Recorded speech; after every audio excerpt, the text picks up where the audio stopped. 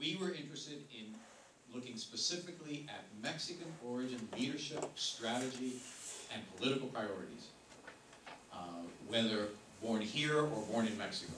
But it would be Mexican origin specific, and that we were interested in binational issues, not just, in fact, primarily binational issues, not primarily domestic U.S. issues. In fact, that is our interest, and that's why we call it Enfoque Mexico or Focus Mexico, and that's why we did all the focus groups that so many people participated in. Just to expand a little bit about what you're going to hear, the themes here, is that over time, we didn't go in with a really, use a big word, a really reified idea, a really stiff and immovable idea or well-defined idea of Mexican-American leaders here and migrante leaders over there. I mean, of course, we knew about the difference with regard to guest workers because of the Bracero program experience. But it wasn't that was not going to be the central area of our study.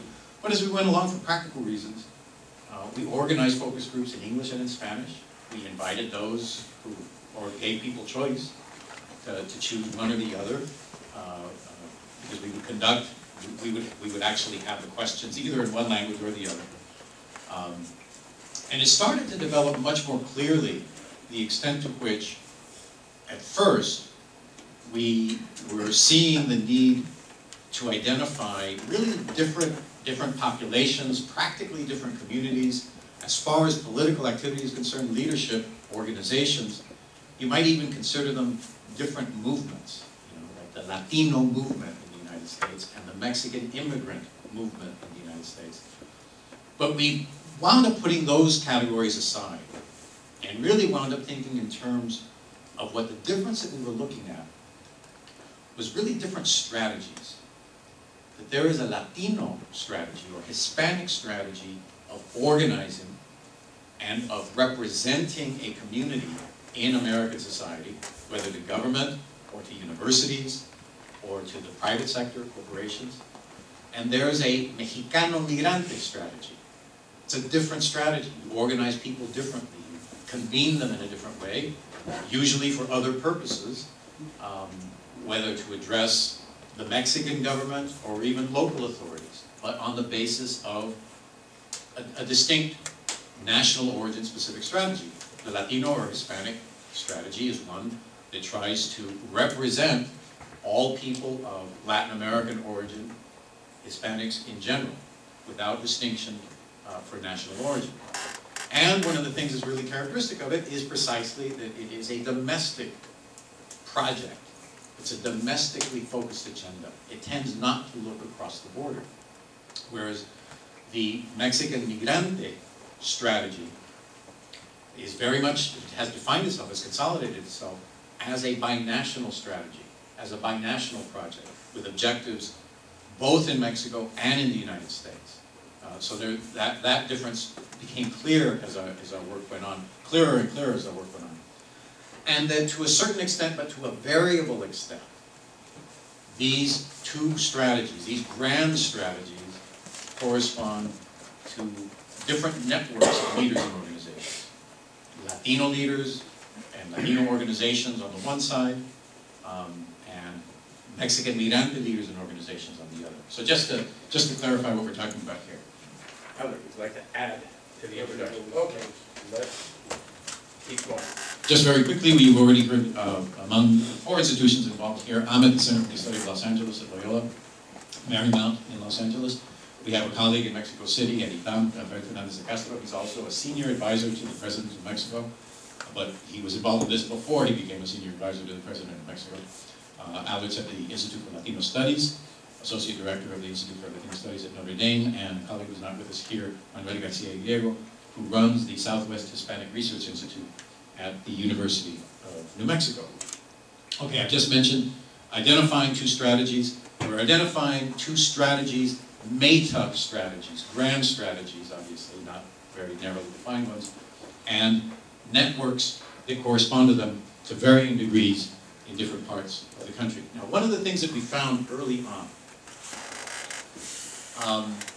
and this is sort of interesting, because most people in Latino studies tend to think of everyone having been simply in their national origin group up until just maybe 25, 35, no more than 40 years ago. That is, that people of Mexican origin were here and in the Southwest, and Puerto Ricans were in New York, and maybe a few of them in Chicago, and Cubans were, or Cuban Americans were in Florida, and that they never came together until the 1970s. And it's true, some very important changes happened in the 1970s. Major organizations that were created by Mexican American leaders to address needs and issues of the Mexican American community, like the National Council of La Raza, like the Mexican American Legal Defense and Educational Fund, MALDE, like LULAC, officially redefined themselves in the 1970s as Latino organizations. That they really were addressing the needs and the interests of all Latinos, whatever country they came from. They redefined their, if you look for their mission statement, you know what a mission statement is, you can find it on their website. What's their mission? They don't make any reference to a particular national origin there. They say Hispanic or Latino people in general is their concern. Their boards of directors, in some cases like the National Council of La Raza, NCLR, they have bylaws by which their board is supposed to reflect the diversity of the Latino population of the United States. There are so many Mexican Americans, so many Puerto Ricans, Cubans, and others, etc., on their board. Their staffs are diverse. Those truly are now Latino organizations. Maybe MALDEF a little less so than NCLR, or even LULAC. There are other organizations, new ones, important ones that were established in the 1970s. They were created in the 1970s as Latino or Hispanic organizations. There's NALEO, the National Association of Latino Elected and Appointed Officials. It was from the beginning a Latino organization. No reference to national origin. The Congressional Hispanic Caucus, which includes all of the members of Congress that are Hispanic or Latino, and it happens to be all Democrat as well, because the Republicans left. And there is the equivalent on the Republican side. And in each case, made up of a combination of Mexican Americans, Puerto Ricans, and Cuban Americans. So it looks like the Hispanic strategy or the Latino strategy was born in the 1970s. It looks like. But if you dig in deeper, you find that that's not the case.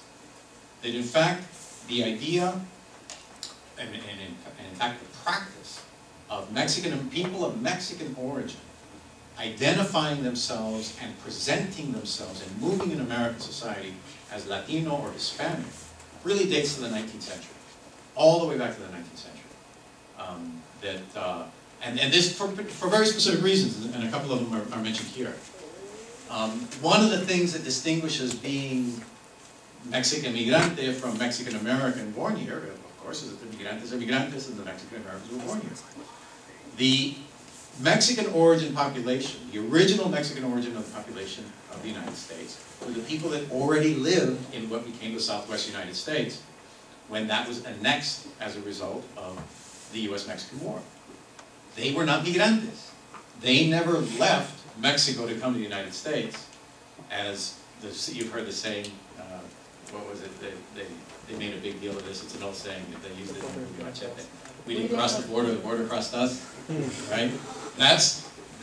What interestingly is that obviously applies literally to maybe somewhere as many as 75,000 people in 1848. The border crossed them, right? So they never thought of them, they were not a diaspora. They were not immigrants. They never thought of themselves as having made this decision. They felt tied to that territory, to that land. They were from New Mexico. They were from Texas.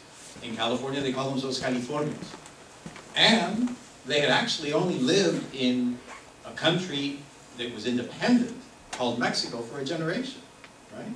I mean, Mexico had only officially was independent in 1821. By 1848, even before 1850, they now are part of the United States. So there hadn't been a lot of penetration of Mexican institutions by 1848 when that was incorporated. And then, of course, that population has succeeding generations, and then new immigrants do come in, some of whom assimilate into that population. Interestingly, and you see echoes of this if anybody has ever studied the Chicano movement of the 1960s and 1970s. I grew up calling myself Chicano, even though my parents came from Mexico. It was easy to adopt the ideology that you had always been there. I was from El Paso, Texas. It's like, we were always here, right? Later I discovered actually El Paso had an Anglo majority until sometime in the 1960s. I was shocked to find that. I thought we were always the majority of El Paso. That was not the case, not always. Anyway, so there's different histories here. There's the way in which people originally of Mexican origin, not immigrants, became Latino or Hispano or Hispanic. Starting with the 19th century, we're going to get a little bit more into that. And there are ways in which new waves of immigrants, migrantes mexicanos, have come considering themselves Mexicanos, organizing themselves as Mexicanos, actually adopting a strategy of dealing with the United States, with U.S. society and U.S. institutions as Mexicanos. And we're going to talk a little bit about how that has happened over time, how that's been reproduced over time. Okay? Give me the signal. Okay. I've already mentioned the original Mexican origin population was not a diaspora, was not migrantes, it was a territorial minority. One thing that happened, most of all, and this is another thing that in Latino studies, or in Chicano studies especially, is an article of faith. You think that it's only those people in New Mexico that started calling themselves Hispanic, right? That nobody else had these illusions that they weren't Mexican, that only in New Mexico. It's not actually true. But it is something that happens over time, is that where the biggest concentration of Mexican origin people were in 1848 in New Mexico, they officially adopted an identity and a strategy. And it's more than just an identity. We're not talking here about personal preference, what label you like to use here for yourself. That's part of it. But really it's a question of how do you position yourself in American society. And they started to argue that they were there first, they were always there, and they referred to themselves as Hispanos. Their goals were very much tied to where they lived. They had no reason to have cross-border goals or objectives. Their goals were very much in New Mexico, in Texas, in California, in the first instance trying to defend their own land rights or their own position in that society, and wanting to, given the fact that, you may know from the U.S.-Mexican War, the terms of the Treaty of Guadalupe Hidalgo, which settles the U.S.-Mexican War in 1848, everyone who was a Mexican in those territories was given the option. You either can go, it would be un decir to say return to Mexico because they already lived on their homes and on their land. You can either leave what is now part of the United States and go to Mexico, or you can stay where you are and you would automatically become a U.S. citizen, right? And that was part of the treaty. So presumably, I don't know, you can debate how consciously and how deliberately everybody made that decision, but everybody who did not leave and go to Mexico then accepted U.S. citizenship. And there's been a long, long history, you can say central to the Hispanic, Latino strategy in the United States, of trying to make good on full empowerment, full rights, full acceptance as Americans. I would point out just very quickly that it is this treaty that gives rise to the sense that Mexican Americans are officially quote-unquote white, right? And that therefore being Mexican American or being a Latino is not officially a racial category, but rather an ethnic category. Later on, of course, when we start talking about other populations, particularly Central American and Caribbean populations, then it becomes a real matter of absolute necessity because Latinos, of course, come in all sorts of flavors and colors, right? But from the very beginning, under the terms of Guadalupe Hidalgo, Latinos in a racialized society were considered to be white, officially, if not in actual practice. Legally, you may not be aware, I mean, this is like compared to what? Native Americans were not officially U.S. citizens until the middle of the 20th century. Mexican Americans, as a consequence of the Treaty of Guadalupe, were automatically converted into U.S. citizens, those that already lived there, since 1848, after a year had passed, 1849.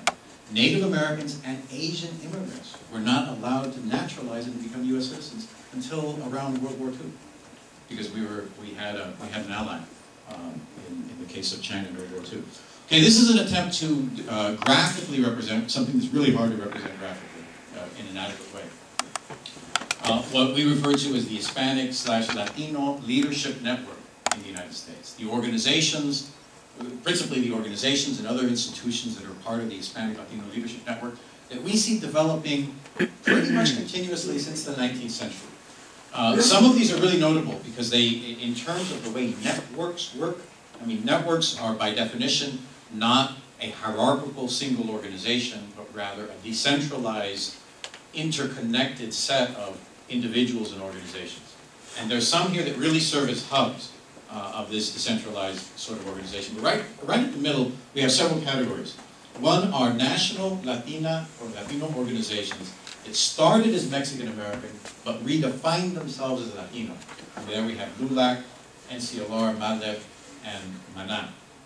And then there are organizations that were started as Latino organizations from the beginning, such as NALEO and more recently the New American Alliance.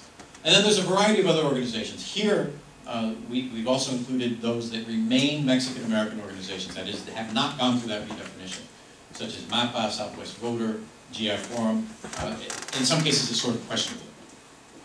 There are tons of Hispanic professional associations. I don't know if anybody's already participated in this in college, such as the Pre-Med Association,